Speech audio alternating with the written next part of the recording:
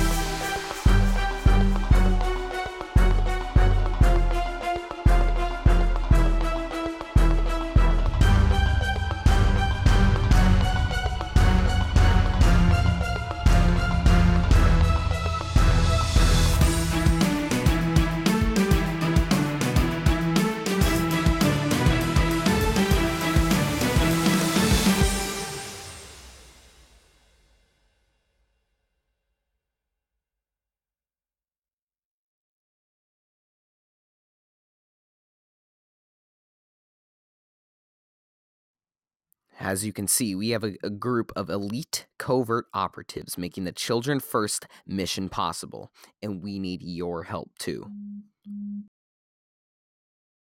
Oh, look, there's a tape recorder. I guess I should push the button. Good morning, Mr. Park. The children you are looking at are from St. Louis Park, Minnesota. They are happy, healthy kids. But this trajectory will only continue with the implementation of the ultimate weapon, developmental assets.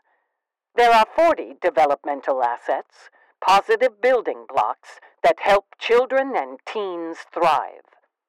Your mission, which you will decide to accept, is to focus on the healthy development of St. Louis Park youth.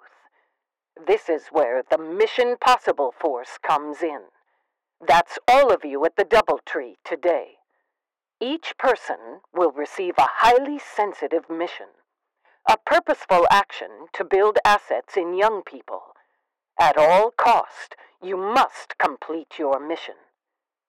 As always, should you or any member of your MP force be caught, the Children First Executive Committee will avow your actions and acknowledge your existence. This tape will self-destruct in 5 seconds. Good luck.